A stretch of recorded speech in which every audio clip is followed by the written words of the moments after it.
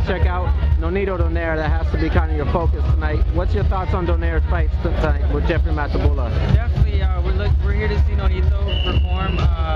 Might be a future opponent. You know, both of them, either of them, I should say. And what can I say? It's gonna be a good fight. I don't know much about the other fighter. I know what Nonito's capable of doing, and it's gonna be an exciting fight. What do you think he's capable of? Like, what stands out about him to you? You know what? He's a great fighter overall. I mean, he can box, he can brawl, but the question is, what type of fighter is this guy? You know, how does he fight? Well, you know, what is he bringing into the ring? Yeah. We know that he's got the height advantage. He's really tall, and that might have an effect on the fight. So it makes it really interesting to watch. And you're not worried about the fact that the little promotional beef that you're with Golden Boy, he's with Top Rank. You think that could be worked out down the road? Definitely. I think it could be worked out.